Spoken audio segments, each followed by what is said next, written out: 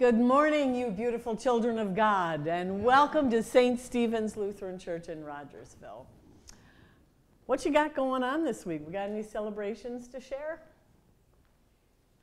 You got something, Bonnie? Not a celebration, but I could use prayers on Wednesday. I am having neck surgery.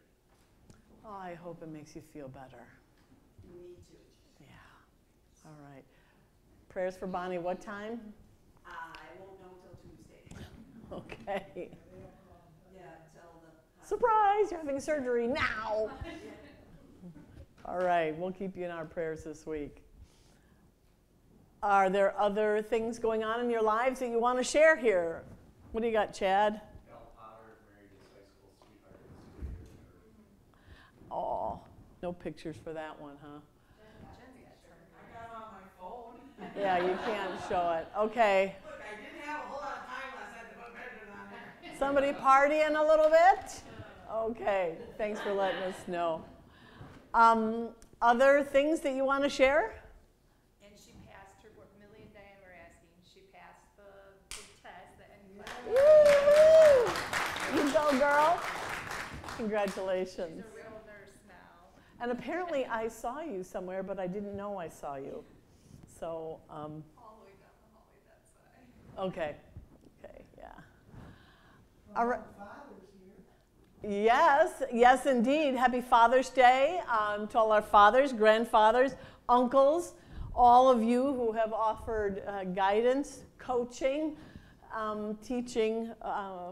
So I hope you're all having a relaxing afternoon, maybe a barbecue, maybe going fishing. I don't know, whatever sounds fun to you. So happy Father's Day, everybody. Just as a reminder, campfire worship is happening here, 7 o'clock Wednesday nights. We have a very small group that changes every week, but small is so good because people feel safer to share more. It's communion, it's we read the scriptures for Sunday on Wednesday, and then we just share our thoughts and ideas about that. It's been a real blessing, and I have now done it 3 weeks in a row. Crystal did it last week. I did it 2 weeks in a row with one match. So I'm feeling pretty darn proud of myself. So Jen, do you have some things you want to share? We're leaving for confirmation camp tomorrow, so bright and early, picking the kids up at 8. If you have a confirmation student or know of someone that has one and they're going to camp, tell them to make sure that they take a pair of yucky shoes if they don't mind being in the river. So Shoes to wear in a river. All right. Are there any other announcements? Okay. Then let us begin to bring our minds into this building. Or if you're online, let's just start focusing on we're gathered here in God's name. Just breathe a little bit. Try to put the things out of your mind that you got to do this afternoon. And just be in a God space. Let us pray.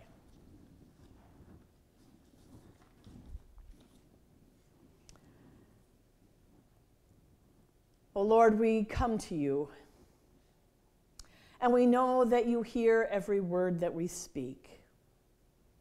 So God, we ask that right now you will go into every heart that is ready, every spirit that is open, and pour in hope, supernatural hope, the kind only you can give. We gather now in the name of Jesus, and we gather as your little children. We lift up our cups so you will fill them. We also lift up every broken heart that is listening to this prayer, whether here with us or online with us. We ask you to be the God that heals us, and that you would bring the pieces that may have been broken or stolen from us and gather them back into wholeness once again. Oh God, we ask this for every person who feels afraid and who feels weary. God, take authority over our stress and worries. We ask you for your supernatural peace to flood our minds. Cause our minds to be still and restored so that our dreams can become your dreams.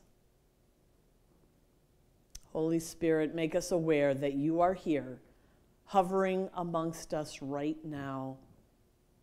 Go into those areas wherever there is discouragement or hopelessness and pour out your love. We thank you, Lord, for we know you are answering this prayer even as we pray it, and we pray it in Jesus' name. Amen. Please enjoy and sing along with an old favorite for our opening hymn.